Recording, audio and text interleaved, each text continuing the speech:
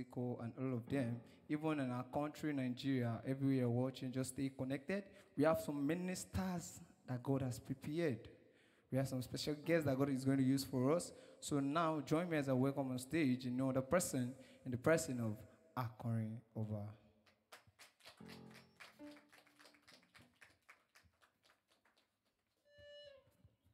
Hallelujah. Amen. Hallelujah. Amen. I'm so happy to be here today. I appreciate God for giving us the grace to see today. We don't have to go ahead of our time. We are so sorry about it. We are so sorry. We apologize greatly. And thanks for being patient with us. I appreciate God for His good to me, and His mercy endureth forever. He is awesome. If no be God, I know if He He's been the one all the way. Olorun Tobi, I don't know how to explain how or what God has done for me. But all I have to say is, thank you, Jesus. Thank you, Jesus. Thank you, Jesus. Thank you, Jesus. Thank you, Jesus. Thank you, Jesus. Thank you, Jesus. We bless you. We bless your holy name. We give you all the glory. We give you all the honor because you are good and your mercy endureth forever. Lord, you are awesome. Etobi. Ọlọ́run Etobi, Etobi, Etobi Loba, Etobi, Etobi, Etobi, Etobi ẹ kọjá ọgbọ́n orí ẹni òye ènìyàn. Olúwa yín. Thank you, Jesus, for being there for me. Thank you, thank you, thank you, thank you. Thank you for being there for me. Mi ò mọ̀ nǹkan tí mo lè fi wé yín. Lord, you are good. A wá gẹ́gẹ́ bí ẹbọ àyè mímọ́. A fi ara wa lélẹ̀ fún yín Elédùmarè.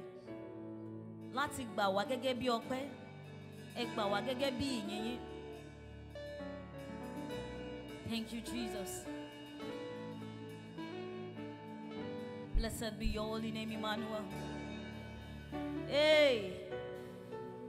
Lera ya la ba shetana na ya. Lebra ka suteria na na mania mala sheteria la le. Yamba sheketeria mana mashata ya na ne kaya le baya. Kembaya na mana le bala shetana le. Hey. Barare manare kasharararia manania manari. Barare manai.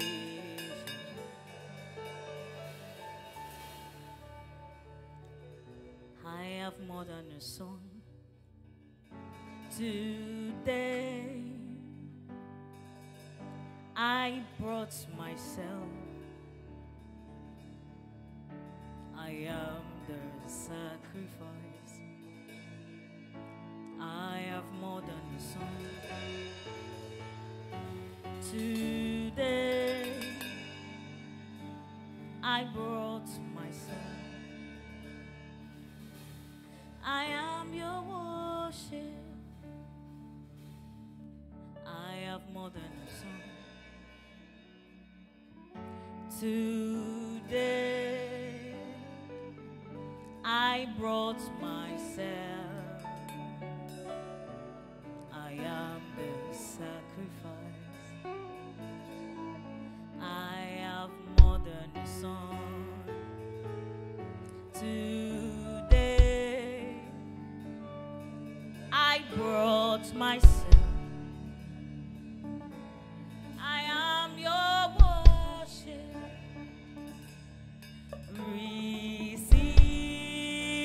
Receive this living sacrifice. I am your worship. Accept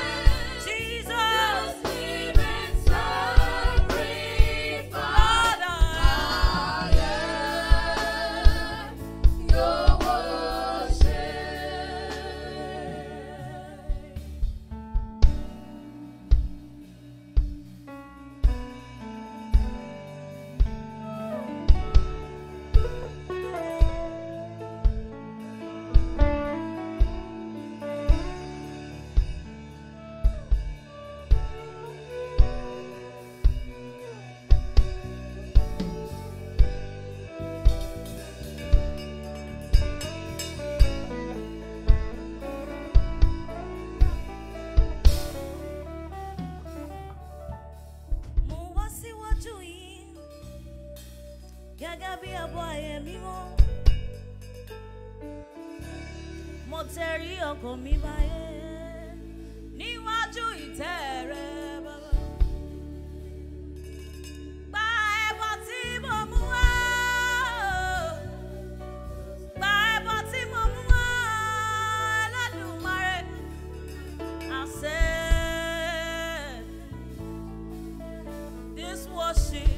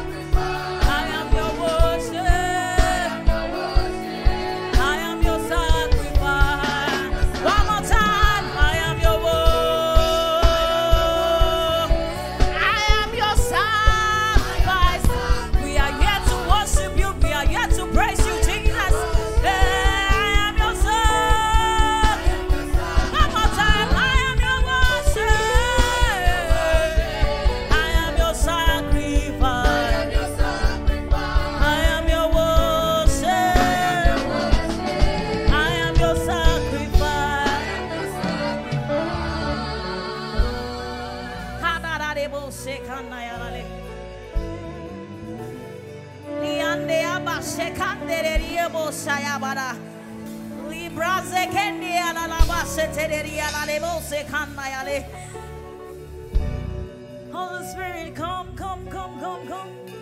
Biaria balia manama shetenderie kerebo seyandea. Braguze yende eria kabasata la la la.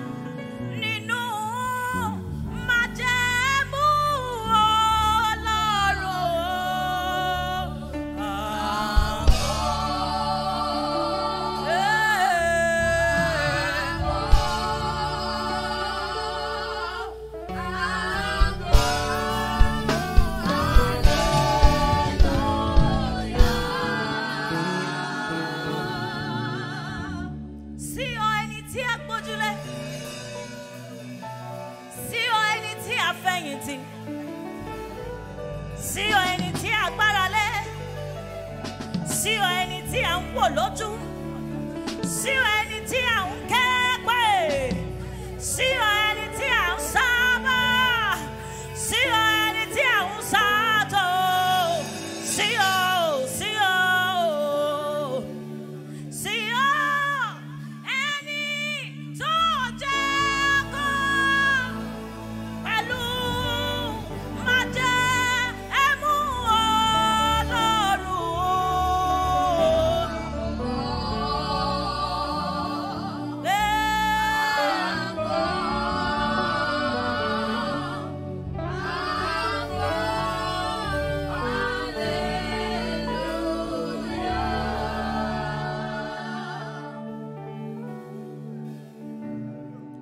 Wherever you are, just lift up your hands to God.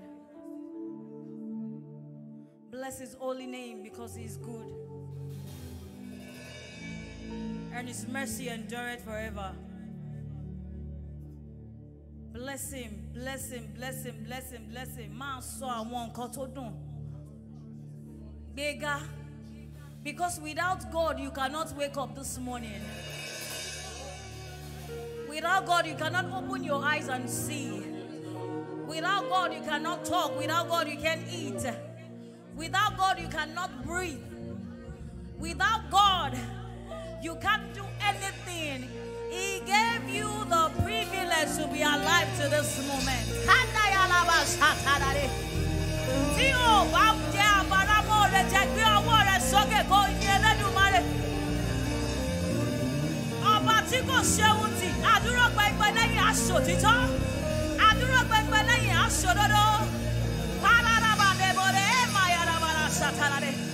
Hey, Olúwa tabani ká pe orúkọ yìí, a ò lè pẹ́ tán, a ò lè pẹ́ tán, a ò lè pẹ́ tán, a ò lè pẹ́ tán, a ò lè sọ tán. Ayayayayayaya. Mo ní mi ò mọ ohun tí mo lè fi ọ́ wé.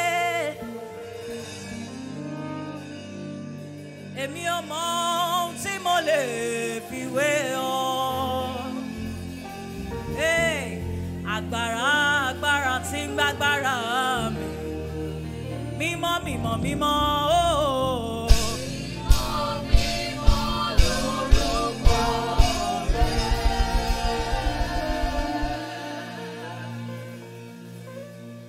Mímọ́ mímọ́ lórúkọ rẹ o bàbá mímọ́. Ọba tó rìn lórí òkun láì farakun mi. Kábíyèsí, ẹ̀yin lẹ ṣàṣàtọ̀dọ́mọ nínú obìnrin kílẹ̀ wí náà. Mímọ́ mímọ́ lórúkọ rẹ. Ọba mi àná, ọba mi òní. Ọba lọ́jọ́kọ́jọ́, ọba nígbàkúgbà, ọba tẹ́nì kankan ò lè fọwọ́ rọ́ o. Hey! The pool of power that swallows power. Kábíyèsí o, sọ wípé. Mímọ́ mímọ́ lórúkọ rẹ. Mi ò mọ ohun tẹ́mi lè fi ọ́ wé. Ẹ bá mi kọrin. Mi ò mọ ohun tí mo lè wé ọ. Agbára agbára. Sọ wípé mímọ́ mímọ́ mímọ́. Mímọ́ mímọ́ lórúkọ rẹ.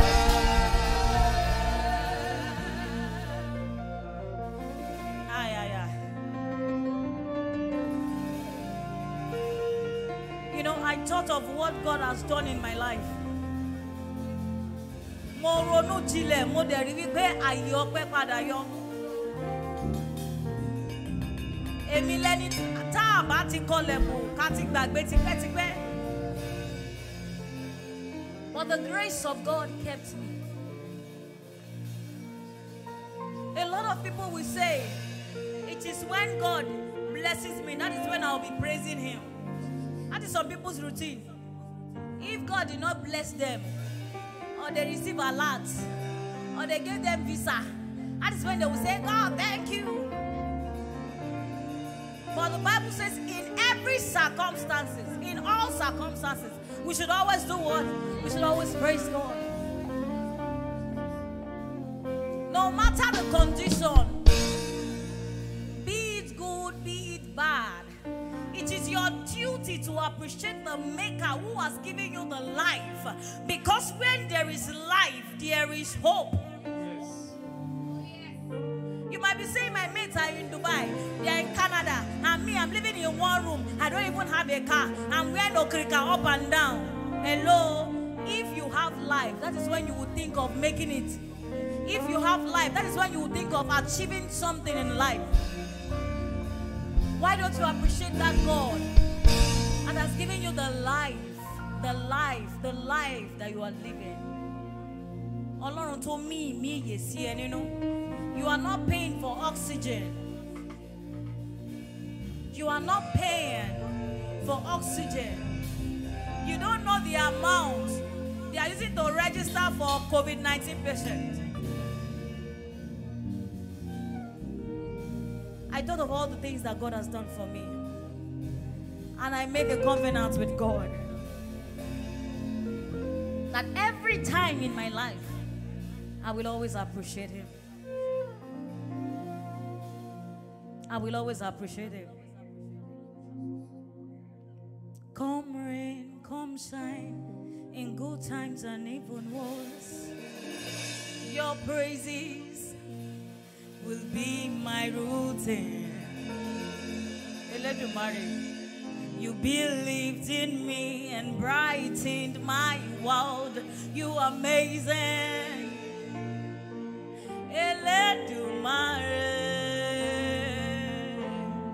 I can't imagine how my life will look like, Jesus, if I'd not met you.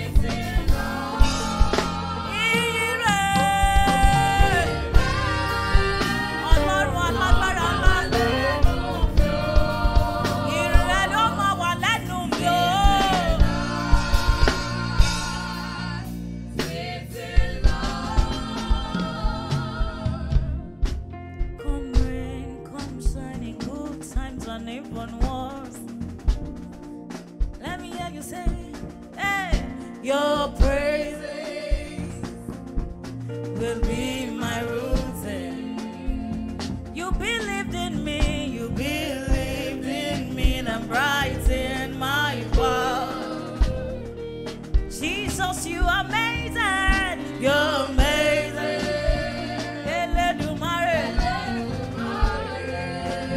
Come rain, come shine. In good times and even worse.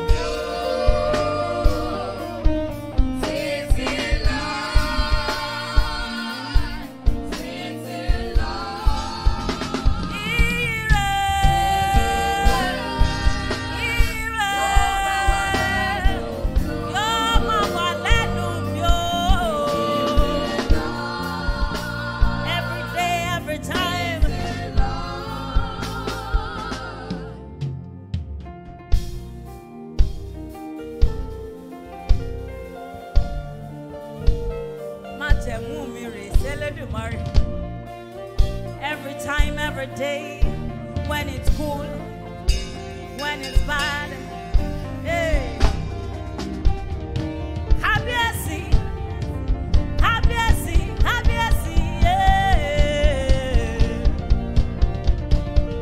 Mimo.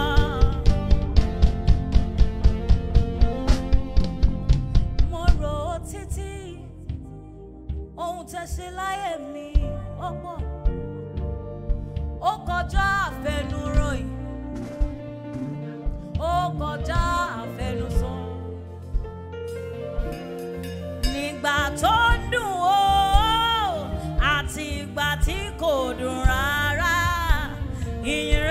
máa wà lẹ́nu mi títí láé.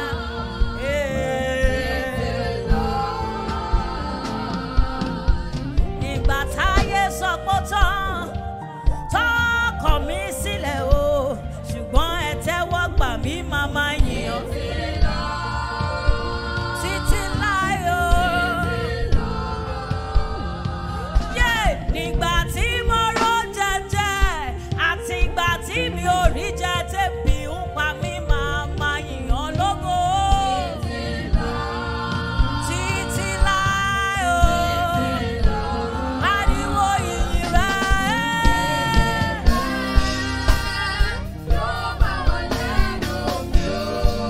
Kábíyèsí títí láé o.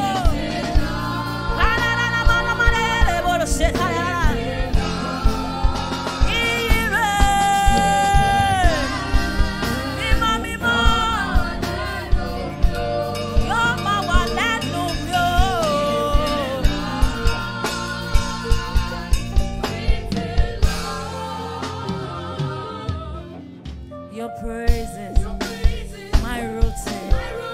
Your praises, my duty. Your praises, my ritual. Your praises, my routine. Your praises, my duty. Your praises, my ritual. Have you seen your praises, my routine? Your praises, my duty. Your praises, my ritual. One more time, sing your praises, my routine. Your praises, my duty. Your praises, my ritual.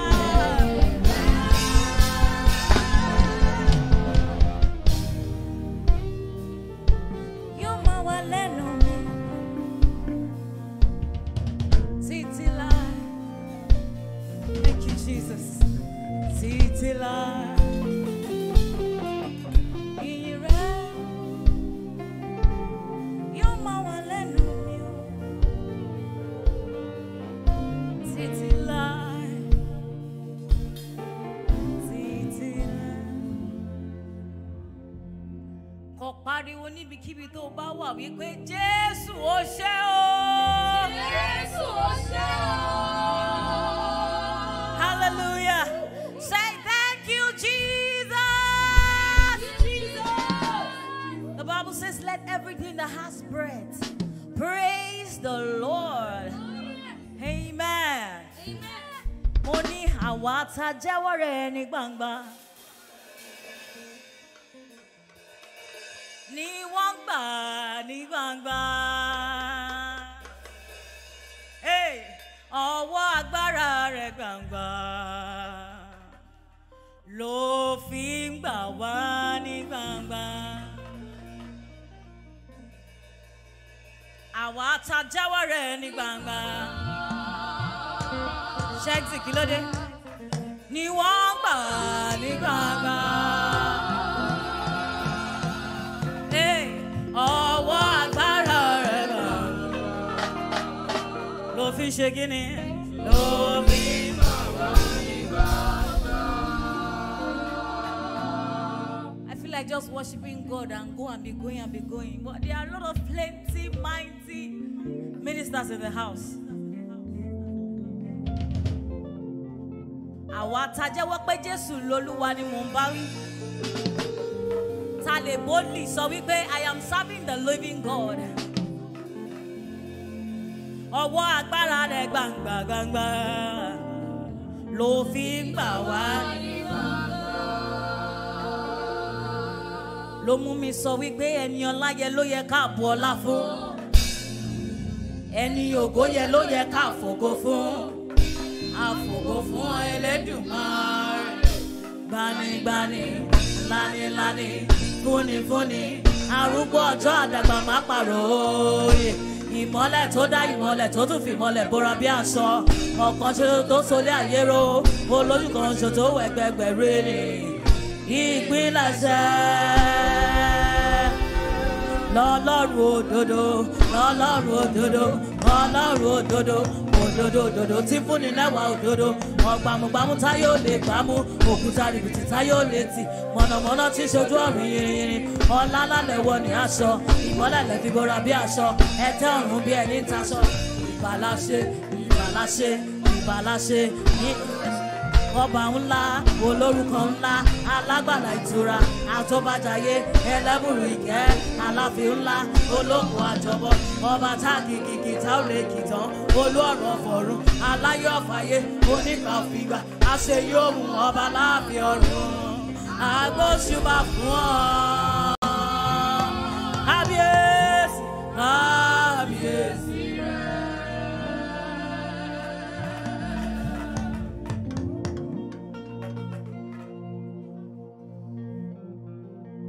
Gbangba gbangba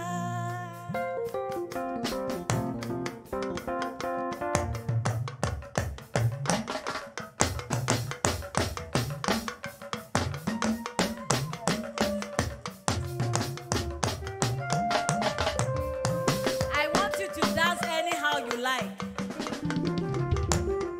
When the Bible says David danced with all his strength, they did not tell us maybe it's Makosa or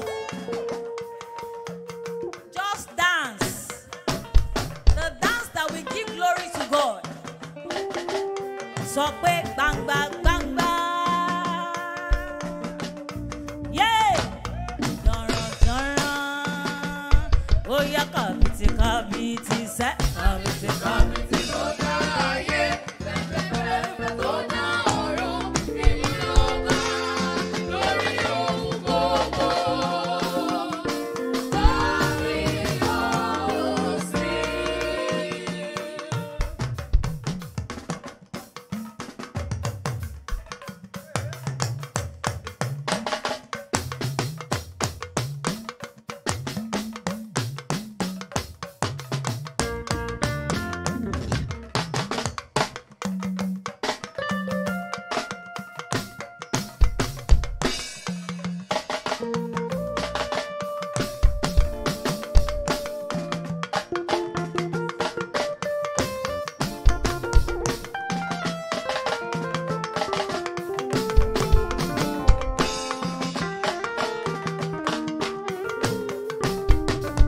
Fọwọ́ sókè kó sọ wípé ẹ fi ìyìn fún Olúwa nítorí tí ó ṣeun nítorí àánú rẹ̀ dúró láéláé. Ẹ fi ìyìn fún Olúwa nítorí tí ó ṣeun nítorí àánú rẹ̀ dúró láéláé.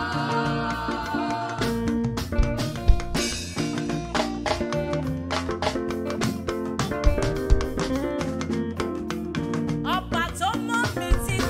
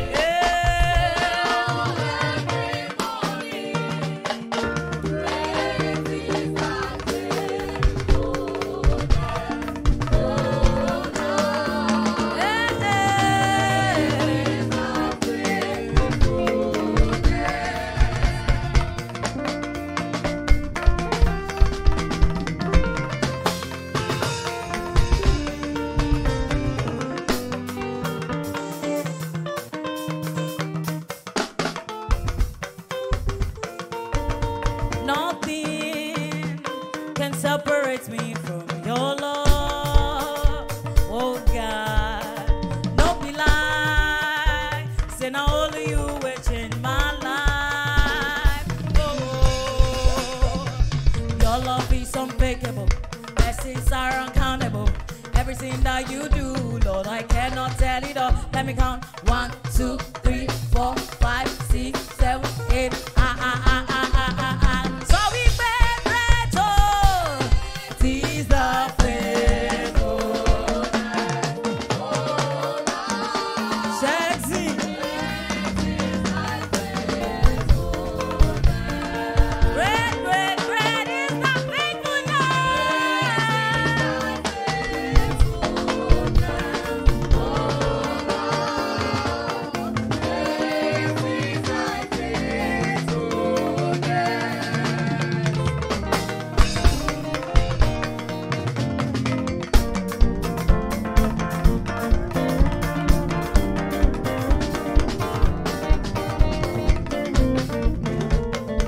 Lord, for you are good, and your mercies forever.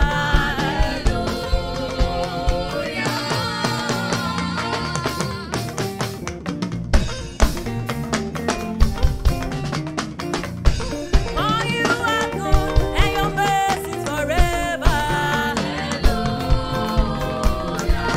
Lord, you are good, and your mercies forever. For you are good, and your mercies forever.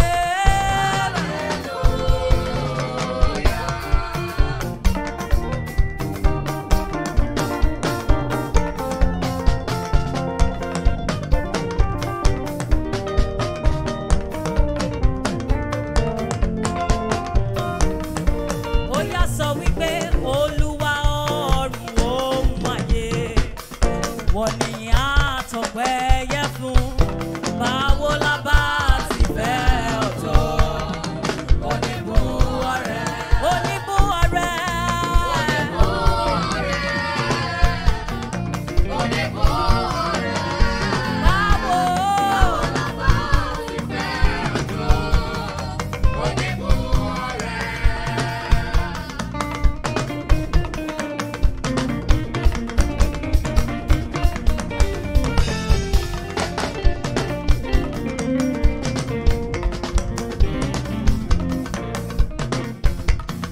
Sọ pé ó ṣé o Jésù, ìwọ ló ní ògo.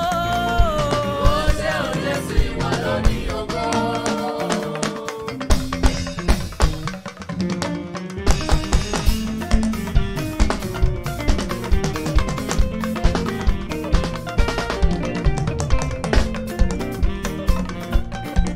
Ó ṣé o Jésù, ìwọ ló ní ògo títí ayé. Ó ṣé o Jésù, ìwọ ló ní ògo.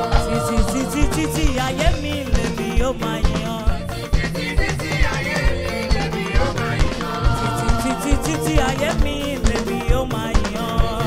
Títí ayé mi lèmi ó máa yan.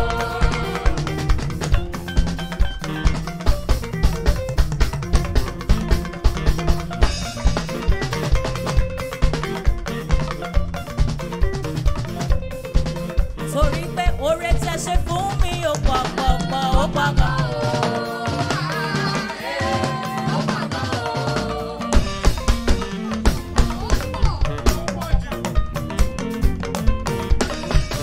Àánú rẹ̀ láyé mi pọ̀ pọ̀ pọ̀ sẹ́ ó pọ̀ pọ̀. Má fi ìlú àtijọ́ yìn bàbá, má fi gbé bàbá ga. Má fi ìlú àtijọ́ yìn bàbá, má fi gbé bàbá ga. Oore yín láyé yìí pọ̀ pọ̀ pọ̀ sẹ́ ó pọ̀ pọ̀. Oore yín láyé mi pọ̀ pọ̀ pọ̀ sẹ́ ó pọ̀ pọ̀.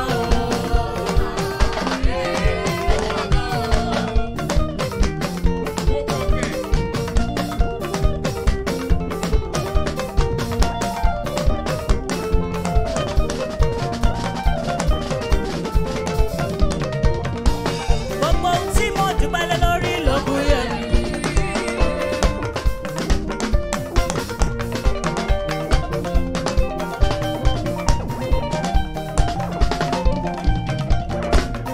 Gbogbo ohun tí mo dúpẹ́ lé lórí, Olúwa ló ṣe mí lóore, kò dẹ̀ ṣe é pa mọ́ra. Gbogbo tí mo ní o ni màá fi yín Jésù lógo. ṣe mí lógo, ó dá mi lọ́lá, ó ṣe mí lógo. Sọ pé ó ṣe Jésù.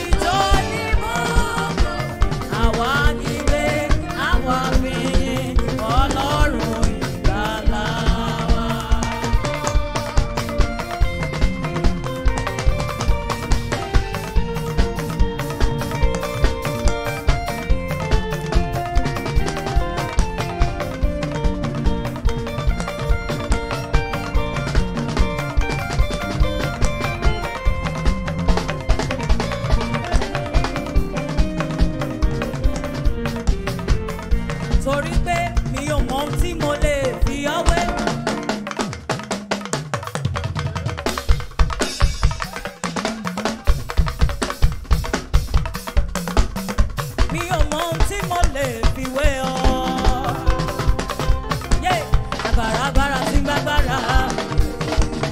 Mímọ́ mímọ́ lórúkọ rẹ.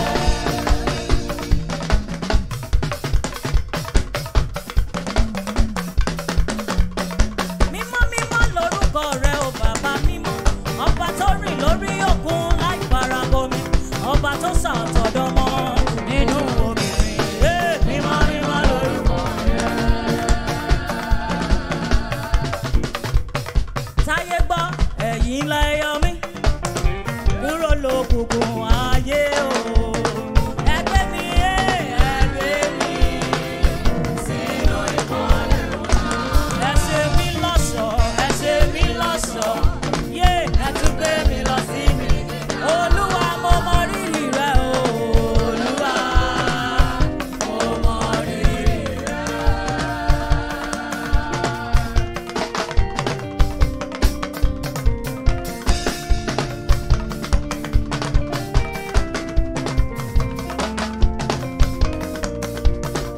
Ó yá sọ wípé Jésù o Jésù.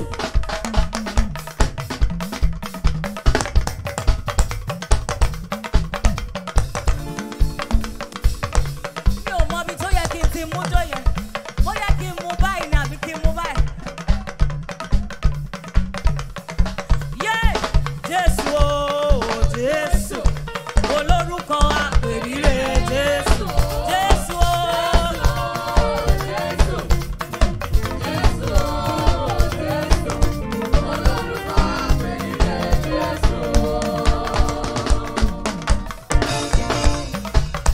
Yé tòró ń lọ́ba ńlá, olórúkọ ńlá, alágbàlá ìtura, àtòbájáyé, ẹlẹ́bùrú ìfẹ́, aláfin ńlá, olóògbé àjọbọ̀, ọba tá a kìkì tá ó lè kì sọ, olórun ọ̀gọ̀rọ̀, aláyé ọ̀mà ayé, onígbà ọ̀gbìgbà, àṣeyí òun ọba láàfin ọ̀run. Àgbóṣùbà fún ọ, kábíyèsí kábíyèsí rẹ̀.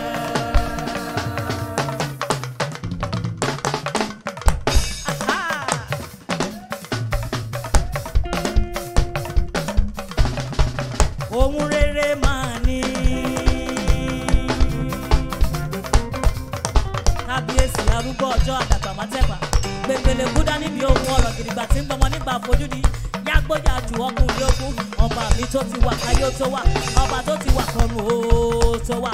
Gbègbèlèkè awúwo bí àtẹlẹkẹ. Awúwo má ṣe é gbé.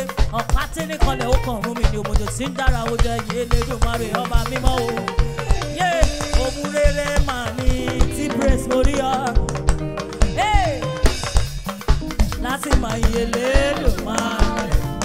Bọ̀dá mi tí praise.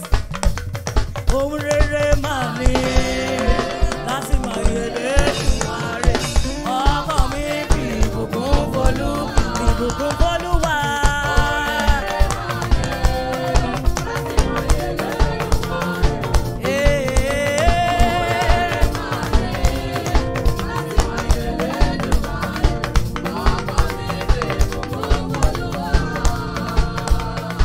Torí wípé ẹni ọláyẹ ló yẹ ká bọ́lá fún.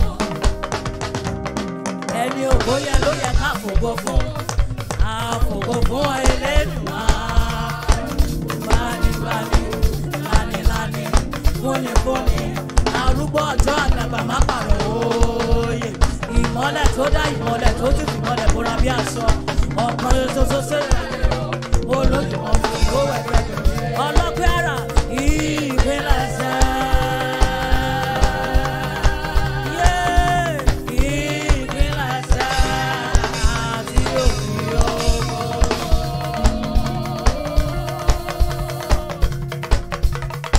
Ó yẹ sọ wípé gbogbo ara mi ẹ dì mọ̀gbọ̀n ẹgbẹ́ Jésù ká. Gbogbo ara mi ẹ dì mọ̀gbọ̀n ẹgbẹ́ Jésù ká.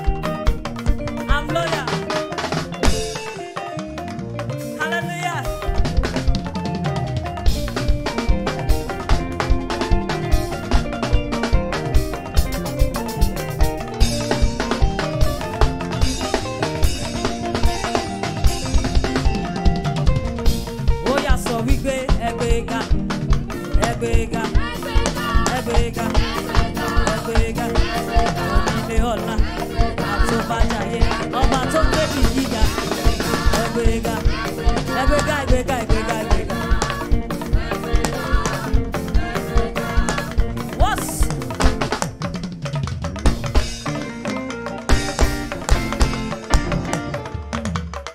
Hallelujah, méje méje sọ́lọ́run Olódùmarè ọba. Ìwọ tó bá wà nílé pariwo hallelujah lápá.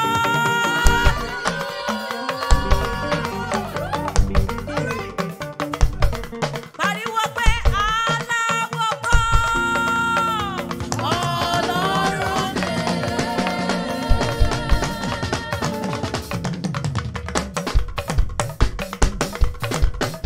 Oníṣègùn kọ́.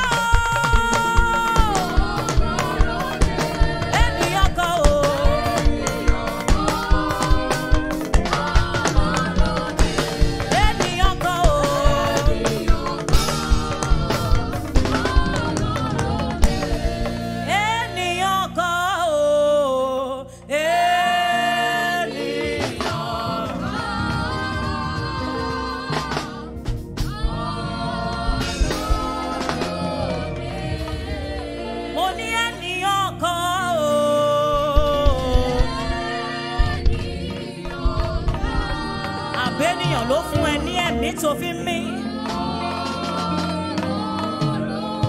Ṣé ènìyàn ló fún ẹ lójú tó fi ń sọ̀rọ̀ yẹn?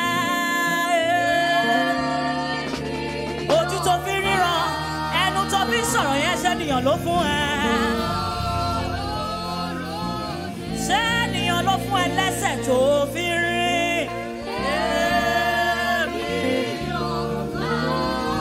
Ènìyàn kọ́, ènìyàn kọ́, ènìyàn kọ́ o. Ènìyàn kọ́ o, ènìyàn kọ́ o, ènìyàn kọ́ o, ènìyàn kọ́ o, ènìyàn kọ́ o, ènìyàn kọ́ o, ènìyàn kọ́ o. Ènìyàn kọ́, Ọlọ́run nìkan ló lè ṣe é.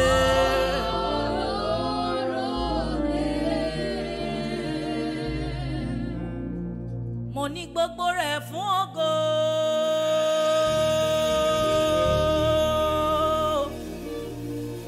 Gbogbo rẹ̀ fún ògo. Gbogbo rẹ̀ fún ògo. O Ọlọ́run. Ìwà láyé tá wà láyé fún ògo. Ibi báyìí tá wà ó fún ògo. Ibi tá dẹ̀ ń lọ fún ògo Ọlọ́run.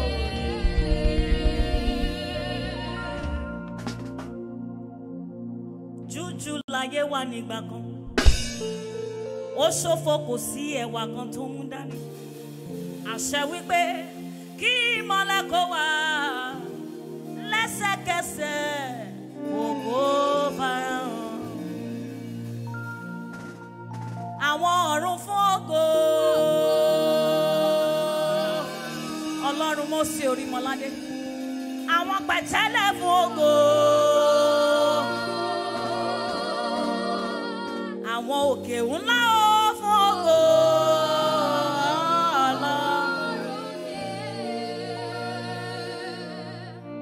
Kí n tó máa lọ́kọ̀ sọ wípé Ọlọ́run mi, ìwọ ni màá sìn títí ayé mi o.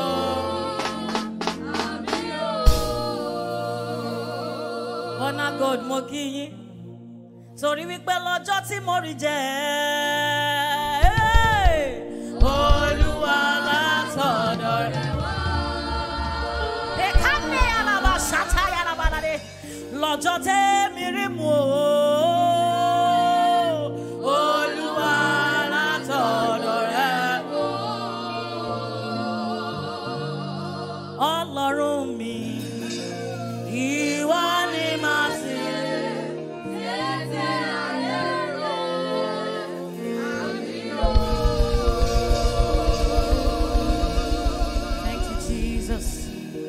Thank you, Jesus. Thank you, Jesus. Thank you, Jesus. Ararare anamana mare. Asatarare manaye kasaya. Parare manaria la labararia barasetarare. Mo dúpẹ́ wípé ẹ ti bá wa bẹ̀rẹ̀ láyọ̀. Ẹ tún ti bá wa parí láyọ̀.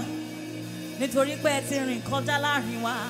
Pasanane ananane manare kasarare bararare manare.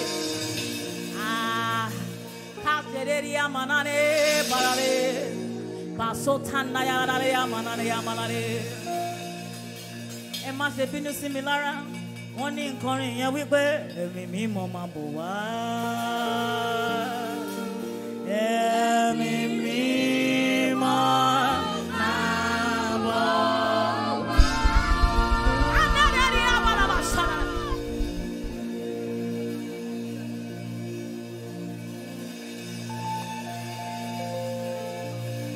Ẹ̀mí Ọlọ́run máa bọ̀ wá. Ẹ̀mí Ọlọ́run máa bọ̀ wá. Àwa ń retí ọ láàrin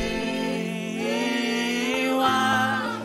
Àwa pèsè àyè sílẹ̀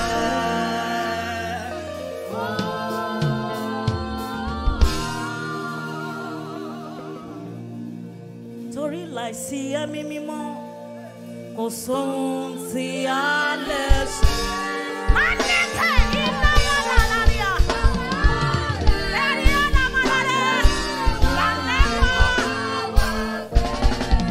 Láìsí ẹ̀mí mímọ́.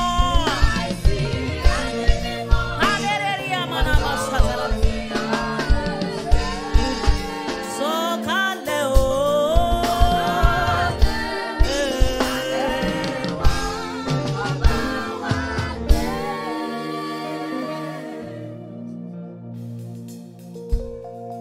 Ẹ wólẹ̀ fún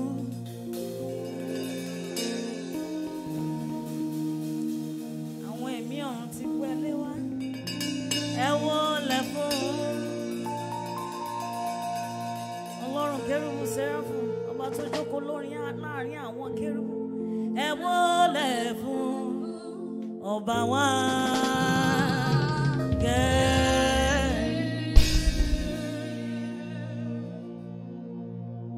Ọlọ́run.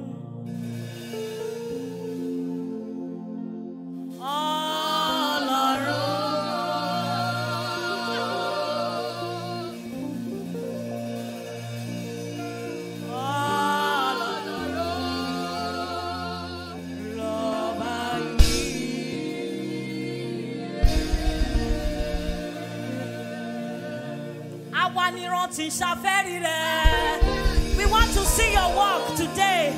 Afẹ́kẹ́rin láàrin wa, afẹ́kẹ́ fọ́hùn, afẹ́kẹ́ tú ìdè, afẹ́kẹ́ já ìdè. Afẹ́rí rẹ̀ Olúwa. Kánẹ́yàlá lẹ́bàá sáfẹ́yà rẹ̀. Ọlọ́run Mósè Onímọ̀ládé. Ajagunmọ̀ káàdì. Àwa yóò sì rí ìbùkún gbà.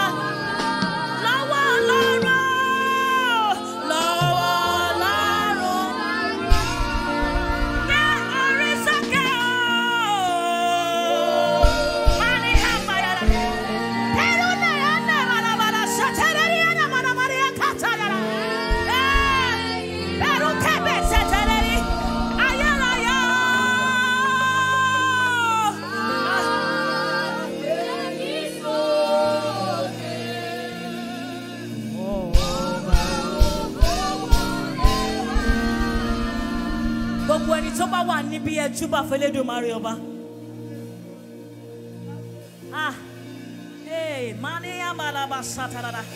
If you are watching us right now, just bow down to the King of Kings, the Lord of Lords, the one who was and is to come. Libra seteria manare kende ya basayara. Baku sederie manare bakasote mbe yekedere basayara dada. Yeah. Ọlọ́run mi tó ìbà rẹ o. Tó ìbà. Arerebo sayabara. Ìbà rẹ tó.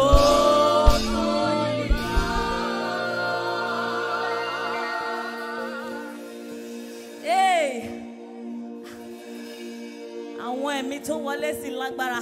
Káyà labalaba satalade. Ekanto yeriba sayamanamana. Breka suteredi. Níbi tó wáyé kó máa bèrè ohun kan lọ́wọ́ Ọlọ́run. Just one thing. Just one thing. One thing. Pateria manamalaba setakaria maria barasayare. Just one thing. One thing. One thing. One thing from that God. Brasuterie menebo osetayara. Le brasudeye nerebo sekande yaraba satayara. Hey! Oni ohun kan wà fún Ọlọ́run láti ṣe. Tó ṣòro fún Ọlọ́run láti ṣe. Oni ohun gbogbo ní ṣíṣe fún Ọlọ́run. Ènìyàn ní èyí ṣòro fún ṣùgbọ́n fún Olúwa ohun gbogbo ní ṣíṣe. Kati emba ya mana ya balala. Broko sente yeni ya mana bekenderi. Sokemba ya rare. Ọlọ́run wo ọkàn àwọn ènìyàn. Gbogbo ẹ̀yin tẹ́ wò mí, Ọlọ́run wo ọkàn yín. Pasiteri emeremi anamara. Kesenderi emasatayaraba. He's looking at your heart. He's reading everything that you are thinking. I beseech you this moment, don't use it to play.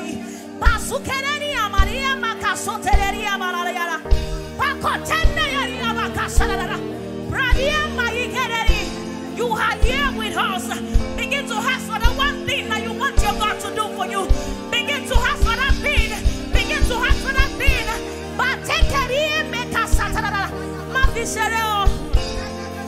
Do not say I am small. I am not a prophetess. But God is telling me something right now. You will testify. You will testify in the name of Jesus Christ. You will testify. You will testify. You will be celebrated. Nothing that you have said, it is impossible for you. God is doing it right now. Maberu, Ọlọ́run wà fún ẹ. Maberu, Ọlọ́run rínú ẹ. Maberu, ó ń gbé ọ níjà. Òun ni akọni lójú ìjà. Òun ni adúrógbégbé lẹ́yìn aṣòdìdọ́. Adúrógbégbé lẹ́yìn aṣòdìdọ́. Mananani amanare. Ay. Paseteleri amanamara. Koseteleri. Say thank you, Jesus. Thank you, Jesus. Thank you, Jesus. If you are not feeling the presence of God, you are not feeling anything. The Lord is here. The Lord is here. The Lord is here. The Lord is here. He's here. He's here.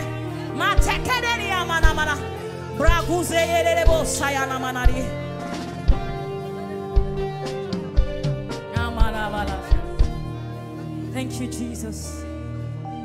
Thank you, Jesus.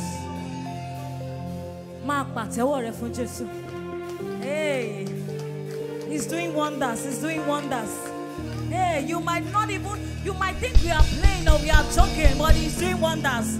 He's doing wonders. Thank you, Jesus. Celebrate Jesus. Celebrate Jesus. Celebrate Jesus. You can do better. Hey, hallelujah. Let's begin to recognize the King of Kings.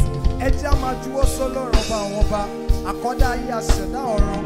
Bíbélì sọ̀rọ̀ ó ní wípé àwọn ọ̀run sọ̀rọ̀ ògo Ọlọ́run òfurufú fi ṣe ọwọ́ rẹ̀ hàn. Ọjọ́ dé ọjọ́ ń fọhùn. Begin to worship Him. Begin to bless His holy name.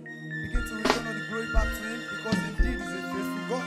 Father, we say thank you. We worship you. We bless your holy name. Indeed, we're a faithful God. We're a wonderful God. We're a marvelous God. Begin to exalt His name wherever you are. Wherever you are watching this, wherever you are streaming this, begin to bless His holy name. Begin to bless His holy name. There is a saying, there is no distance in the spiritual realm. Begin to worship Him. Begin to bless Him. The Spirit of God that is working yet can work in your life also. Worship Him, bless His holy name. Return all the glory back to Him. He's a faithful God. He's a marvelous God. Father will bless you. Lord will bless you. Lord will bless you. Lord will bless you.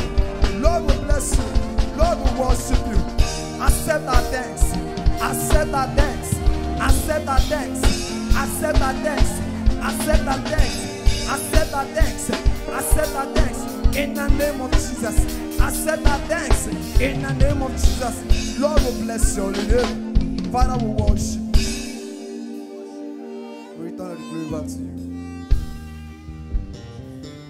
It is well.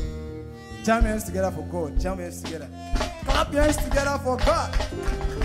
It's not easy.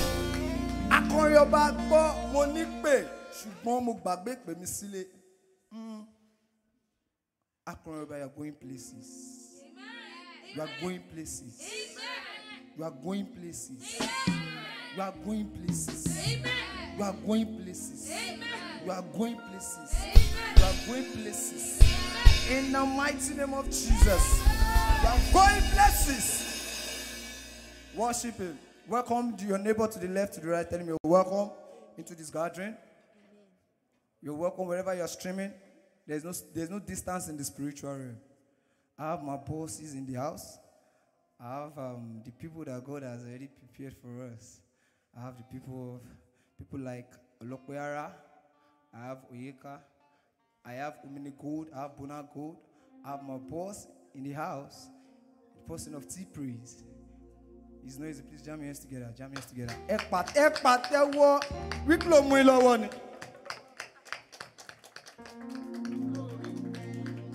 Ekpat, fimile, gbogbo. Ani mo ní pèsè gbogbo. Ó dájú. Jehovah. Gbọ́ mi. Ẹnìkan wà ń bí. Gbọ́ ẹnìkan wà ń bí. Wọ́n ní pé tó bá ti fẹ́ wẹ̀ kó bọ́ gbọ́ aṣọ rẹ̀. Mi ò mọ̀ kọ́ tọ́lọ́ fẹ́ fi ṣe ṣùgbọ́n ó ṣá ṣe. Bọ́ gbọ́ aṣọ ẹ̀ kó tó wẹ̀. Bí mo ṣe gbọ́ nìyẹn o. Now, without wasting much of our time, please. Àwọn akọrin bá ti gbé mi lọ́nà ẹ̀mí o. Akọrin bá, you are going places. You are going places. Now, without wasting much of our time, please join me as I welcome, as I bring on stage, the person, Constant Oyeka. Jam your hands together for God. Jam your hands together. Jam your hands together for God.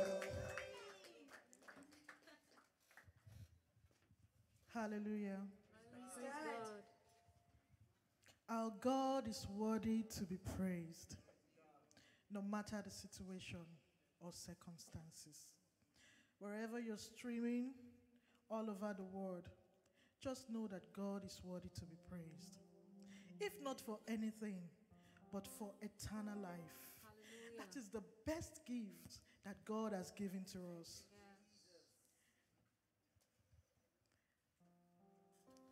Father, we welcome your presence.